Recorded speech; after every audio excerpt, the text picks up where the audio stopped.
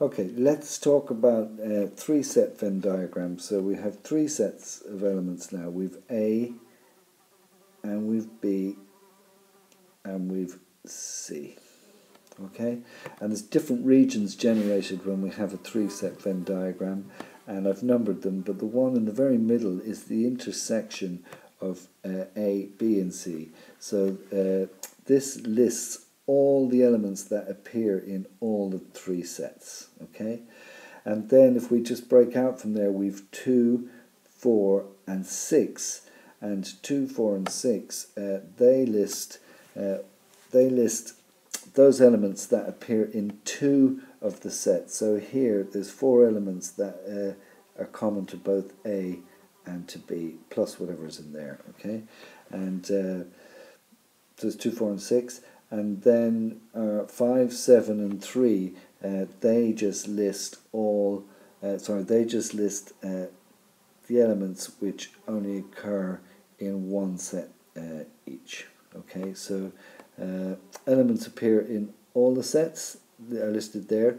Elements that appear in these 2 sets, or these 2 sets, or these 2 sets are listed here.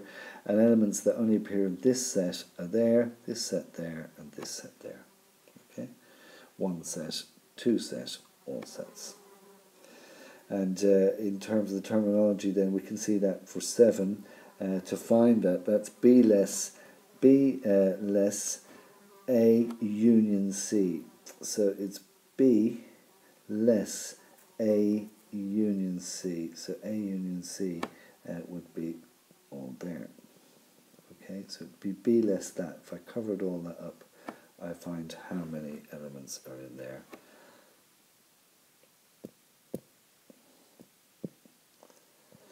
Okay, and say for region 5, it's A less B union C. So I have to find or identify B union C. It's all of that. We did that in the very first video.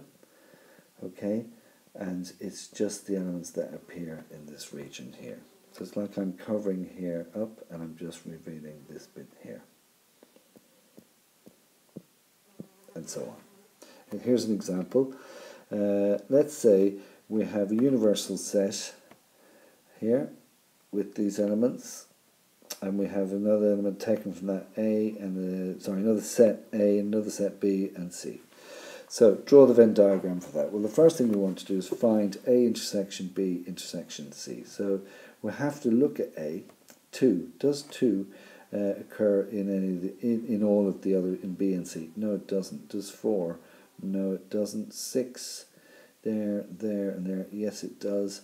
A, 10, no. Okay, so A intersection B intersection C contains 1 element, and that element is 6. A intersection C, you know how to do that. Just look for what's here. Does it occur here? And just generate that list. A intersection B and B intersection C. And then when you've done that, you can proceed to draw your Venn diagram. Okay, so you draw your universal set. You draw your 3 sets, and I like to always start there and just come around. Okay, and A intersection B intersection C goes in here. That's this area here. That's 6. A intersection C. So this is A, B, C. Now A intersection C is 6 and 8. So A intersection C is this area here. And we already have the 6, we just write the 8. A intersection B then is this area here, but we already have the 6 accounted for in the middle, so we write 4 there, and here we have the 6 accounted for B intersection C. That's this area here. We write our 5 in there. We then fill in the other elements for A, 2 and 10. For B is 3, and for C is 7. And then we look towards the universal set to find those elements that aren't in A, B, or C. This is the none area, if you like. That's 1, 9, 11, and 12. Okay. So how do we locate, just as a way of finding A we're asked to find in the question A intersection B less C. So there's two ways to do that. The first thing is to locate A intersection B, which is here, so all of that, and cover C. And in covering C then, we cover the C part, if we cover all of this, then what's in here is our answer, and that's 4. Okay?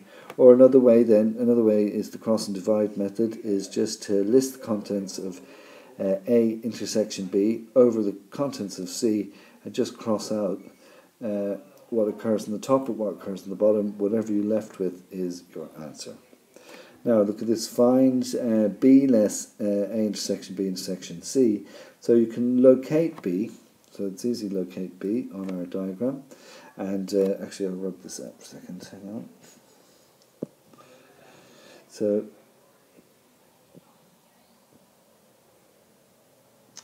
we can locate B and cover the intersection of A intersection. So if we locate B, that's B. And if we cover up A intersection, so that's that part that's in here, then any elements that are listed here, here, and in there is our answer. Or we can just write out the contents of B, which is 3, 4, 5, 6. Okay, that's from here, over the contents of the intersection of A, B, and C, which is 6. Cross out what we see, and whatever's left on top is the answer. Okay, let's talk about the associative property. Basically, all the associative property says is that A, if we've 3 sets, A, B, and C, A intersection B intersection C is the very same as A intersection B intersection C. Okay, so if I have 3 sets and I find A intersection B and then A intersection B intersection C, or I find B intersection C and then A intersection B intersection C, I can see that these two are equal. This is equal to this. So it's just saying really that the order of where we place the pairings doesn't really matter. Okay? But just be careful and know again that for set difference, that's not associative. So A less B less C is not the same as A less brackets B less C.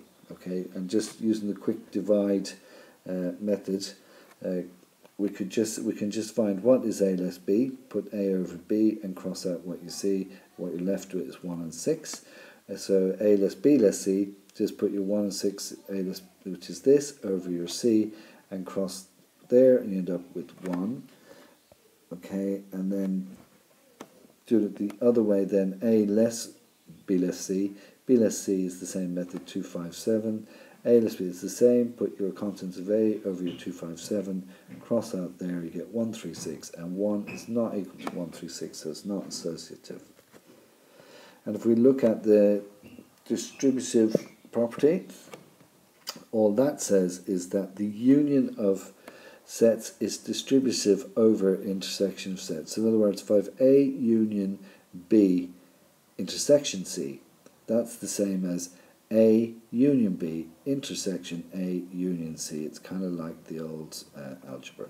Okay, and also the intersection of sets is distributive over the union of sets. So if I have A intersection B union C, that's the same as A intersection B union A intersection C. And on page 41 of the textbook, question 10 lists these 3 sets. A is 0, 2, 4, 6, 8, 10. B is 1, 2, 3, 4, 5. C is 3, 4, 5, 6, 7. And we're asked to show that A union the B intersection C is equal to A union B intersection A union C. So find B intersection C, there it is.